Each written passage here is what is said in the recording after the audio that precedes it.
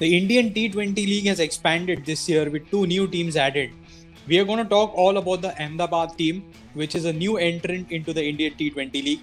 Let's talk all about that with Arun here at Timeout with SportsAdda.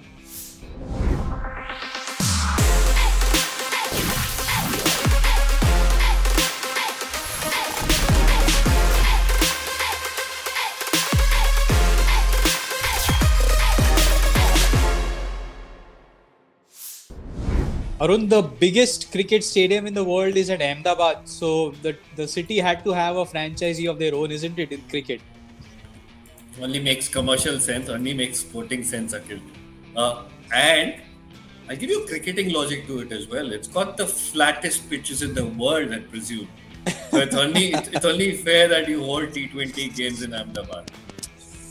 It's going to be a delight. I don't know if fans will be allowed, but just to fill up that stadium and getting the ticketing revenue going is going to be a massive one for the new franchisee which has come. Interesting picks they've also made, Arun. Interesting picks that they have also made. The retention, the drafts that they had the option to select the top 3 players. They've gone with some interesting names, isn't it? Hardik Pandya as the captain, a homegrown boy from Gujarat as a captain is a very, very interesting choice. First time he's going to be captaining a team. Thoughts about that? I mean, you can understand the logic behind signing up Hardik Pandya. Like you mentioned, homegrown boy. But there are big question marks, Akhil, over his fitness. Also, what is the kind of role that the team wants him to play? For all these years, in the last 5, 6, 7 years, we wanted Hardik Pandya, the all-rounder. His overs with the ball were very, very valuable to the Indian team and to Mumbai. Yeah. But now that part of his game is slightly reduced, so we don't know how much of value he will be, what scope they will use Hardik Pandya, but it's a very, very interesting selection. Okay. They had lots of options to go with, right? As a captain and trying to pick their first player. They had the option of going for somebody like a Shreyas Iyer, who's already been captain for 2-3 seasons for a big team. So they had those kind of options. They did not go for KL Rahul. So obviously there must have been a negotiation between the 2 teams and KL Rahul. So they've decided to go for Hardik, which is interesting. I was also surprised that they decided to go for somebody like a Shubman Gill. While he's obviously the future of Indian cricket, lot of big hopes. He's shown what he can do in Australia with that beautiful knock in the last Test match. But T20 cricket, he's not really set anything on fire as of now. Even for Kolkata, he's just batted sensibly at a decent strike rate, but nothing to set like the entire tournament on fire so far. So thoughts on Gill? Before a quick comment on Hardik, Akhil, I think you may have mentioned it.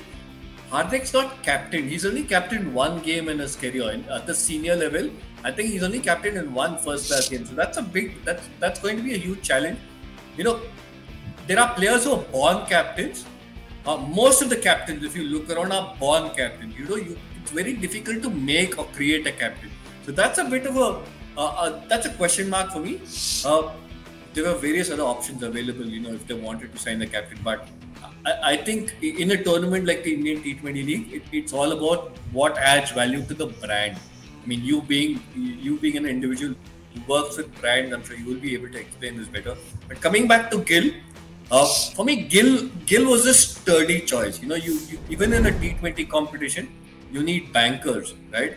And you mentioned about Shubman Gill not setting the stage on fire, not setting the competition on fire. I think that was his role in his previous team, which is Kolkata. Right? They wanted him to bat a certain number of overs and then leave it to the others to go and explode. So that was a role given to him. Having said that, I think this is an individual who's got all the strokes in the book, who's got the temperament to take the next step. And when I say temperament to take the next step, I think he's got the ability to improve on his game and bring in the attacking element. I mean, it's about, we've seen, I mean, there are very few players who can be typecast into that, old traditional play correct format. Yeah. I mean, even you speak about so many names, even a Ajinkya Rahane, even a Shikhar Dhawan. right? There were times when we spoke about them as 50 over game, not quite suited. Go back in time, even Rahul Dravid for that matter. Yeah. Right? They were all typecast as the traditional cricket players, but even they've shown the ability to innovate, add to the game. Same with Shubman Gill. I think he's got the ability to add to his game and adapt. Okay. So we don't have any trends there to go for this team. This is the first time that they're going to be competing in the league. But interesting trend. And before I ask you for your maybe 3 to 4 picks that you think that the team will go for, is this selection pattern that this coaching staff, Arun, is going to be coming with. This coaching pattern, the coaching team is not new. Ashish Nehra has been with a franchisee. He's been with the Bangalore franchisee for a while. So has Vikram Solanki, along with Ashish Nehra. He was also there, and Gary Kirsten was also there at the same time. Interestingly, Gary Kirsten has been a T20 coach for a while, Arun, in the Indian League. He's tried his luck, I think, with Delhi and then with Bangalore for a couple of seasons, but not really tasted much success. And neither did Ashish Nehra and Vikram Solanki, that combination, enjoy much success in Bangalore. So it's going to be interesting that they've got the first choice. They've been the first choice for this franchisee to try and build a squad around that. So it's going to be interesting to see how Ashish Nehra, he's been a super hit with what he speaks in commentary and the way he analyzes teams and coaches and players. Now it's time that he's going to be analyzed, also scrutinized. You pull the words out of my mouth, literally. The reason I say that is, there are question marks over Gary Kirsten, the T20 coach. Like you mentioned, hasn't had the greatest of results with Bangalore, hasn't had a great time with Delhi. He may have coached elsewhere in the world as well. So there are question marks about him. But I tell you what, Gary Kirsten, now with this setup, he's got the scope to build together a team. And when I say team, not just for one season, but I remember reading a couple of interviews where Gary Kirsten actually made reference to Chennai, Mumbai and Kolkata, in that they were more like a family. And that's more like Gary Kirsten's theory. That's the way Gary Kirsten approaches things. Even if you look at the Indian team of 2011, 2010, when he was India coach, he had a core set of players. So I think this works well. Gary Kirsten has a very good chance of succeeding in this setup. Whereas in the other setups, he was brought in with the team already in place, with the structure in place. Probably didn't have as much say as he would have liked, but here, he's the boss. It's his team. So I'm looking forward to Gary Kirsten's tenure. Ashish Nehra is full of energy. He speaks what he sees, he says what he sees, and he's got 1,000. The challenge for Ashish Nehra is he's got 1,000 thoughts running in his mind. How is he able to control all those thoughts, channelize them into let's say a formula, into a structure, and get the best out of himself? That's going to be what I'm going to be closely watching. All right. So before I go ahead and we have a pick over the 3-4 players that we think are going to be picked by this team, Arun, there is a contest again that we are running at Timeout with SportsAdda, like we've been doing over the past few sessions. We are asking viewers, our people who regularly listen into us, we are asking them to go and comment about which are the players that they think that the Ahmedabad franchisee will pick up. And if their answers match with what actually happens on the auction day, then they stand a chance to win some Timeout with SportsAdda merchandise. Like we've been giving out merchandise in the past. So that's the contest that we're running here. So in case you want to comment, you leave your answers, tell us who are the players you think that the Ahmedabad franchisee will go for. Go onto our YouTube section, like this video, and just post in your answers in the comment section, and you'll stand a chance to win some beautiful merchandise that you always give out. Okay, so Arun, before we wrap up, 3 or 4 players, I'm just going to give you a couple of interesting names that I think that Ahmedabad might go for.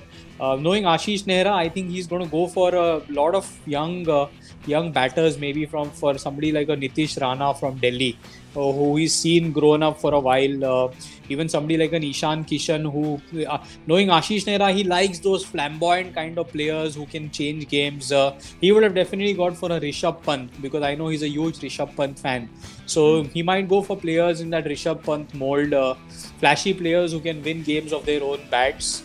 I'm looking forward to maybe an Ishan Kishan or Nitish Rana kind of players going there to Ahmedabad, knowing what Ashish Nehra would look at. Maybe 1 or 2 picks from your side.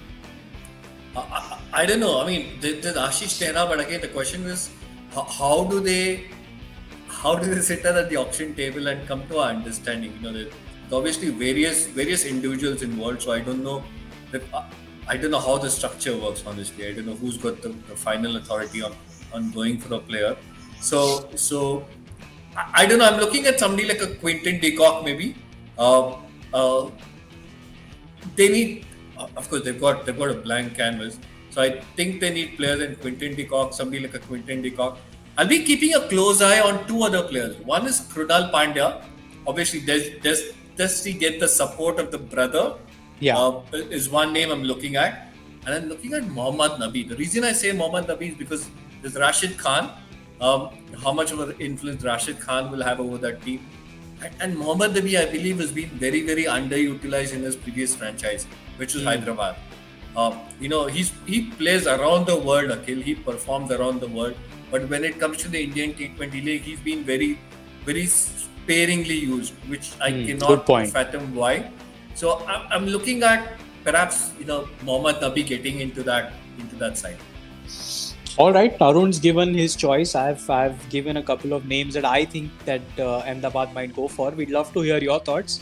Please do go onto our YouTube channel. Send us your replies in the comment section. We'd love to hear more from you.